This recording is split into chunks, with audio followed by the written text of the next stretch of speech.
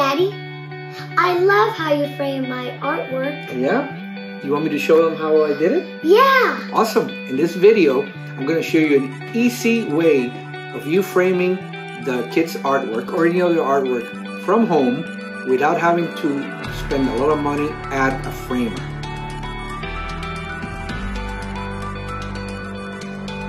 If our videos have value, please press like. And also, please punch that subscribe button and the little bell to get notifications when our next video is about to come out. Stay tuned, we'll start right away.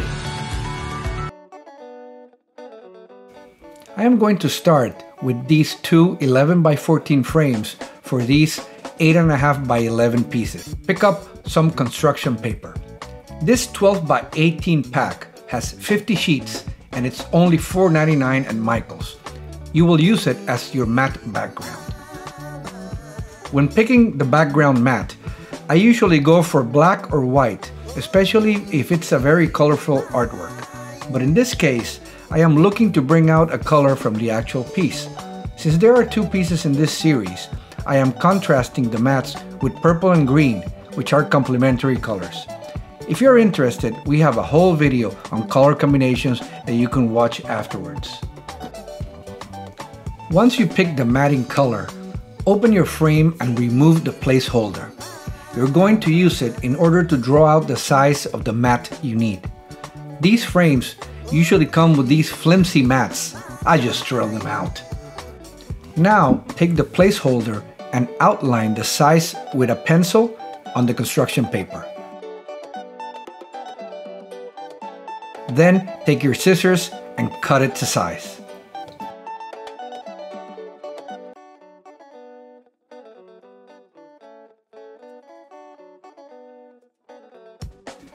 After cutting the construction paper, put some tape on the back of the artwork and set it in the middle of your matting.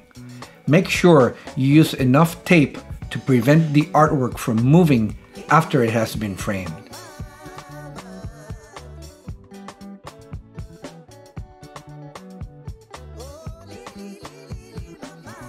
Now you're ready to take the artwork and place it inside the frames.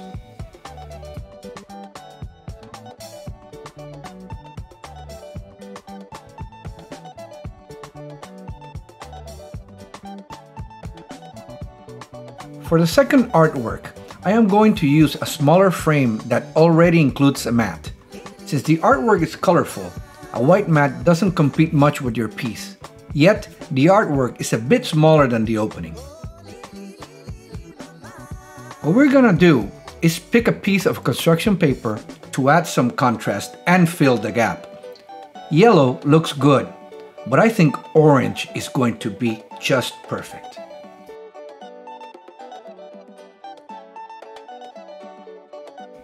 Open your frame and remove the mat.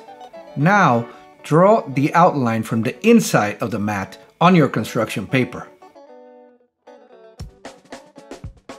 Before you cut, you want to give yourself like half an inch all around to make sure it will cover the opening. Cut the piece around the outline. Take the piece of paper and tape it to the back of your mat.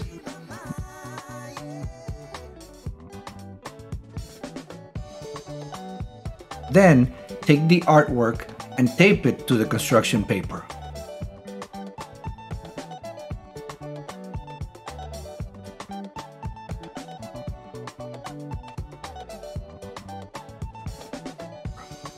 Finally, place the finished piece inside the frame and close it. Let us know in the comments below if you like how it looks.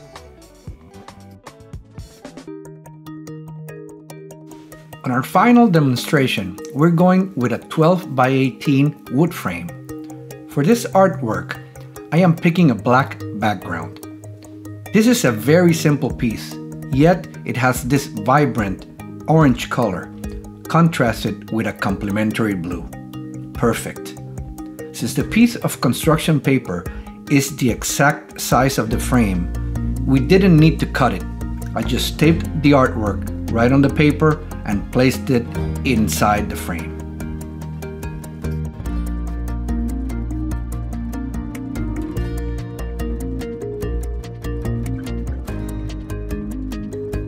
To hang frames, I like to use these picture hanging kits. They are sturdy and they cost around $9. When hanging more than one frame, I think of the process as pieces of a puzzle.